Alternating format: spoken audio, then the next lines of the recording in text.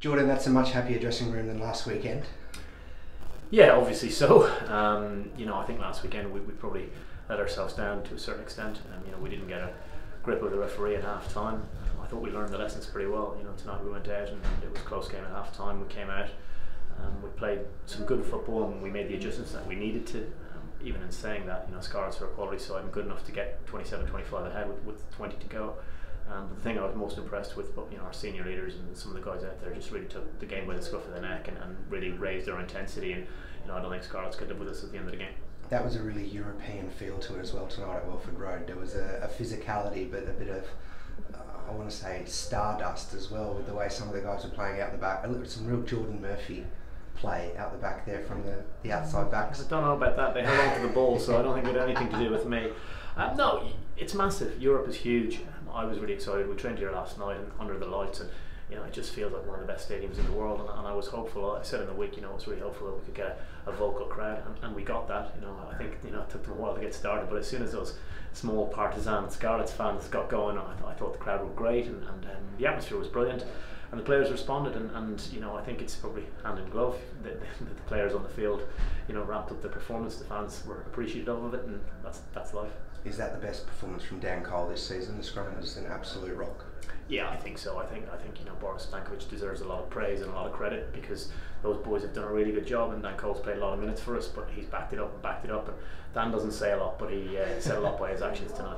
Will Spencer, Graham Kitchener as well added a lot to the line out. You could see it was much better working tonight. Yeah, I think those two bodies obviously are very, very big men, very comfortable in the line out. I thought Harry Wells has been epic for us over the last few weeks, and Mike Williams moved from the second row to the back row, giving us some options in around there, and certainly an area that we can improve on.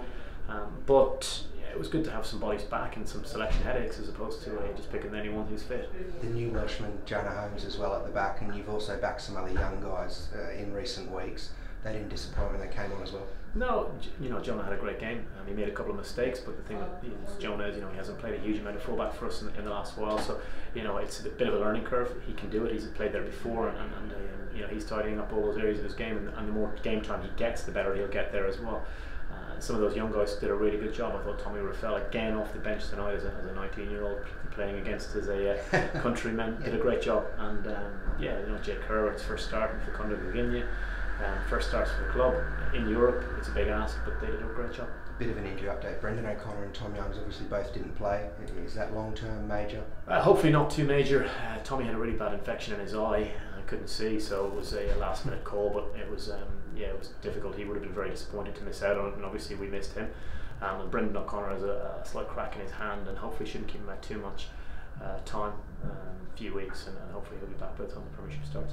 A lot of boys selected for international rugby, but George Ford in particular has been on fire in recent months. Again, he's been great for us. Since I've been here, he's been an absolute legend of a bloke, great player, and he's doing a great job. So I hope he goes well for England. Finally, what do you do now? Obviously, Premiership Cup. Is someone else going to take the head coach reins there? Yeah, Brett Deacon's going to run the Premiership Cup, with Anthony Allen supporting. I'm going to be around coaching whatever they need me to do. I'm taking orders from the boys. I think the Premiership Cup for me as a coach was an invaluable learning experience. I was very lucky. Some of the coaches who I've worked for, gave me the opportunity to coach and lead on it, and I don't think there's any experience quite like that. So I've been in the trenches for a few weeks now, and I think give those boys the opportunity, let them run it, and as I said, I'll be around the squad and helping out wherever I can.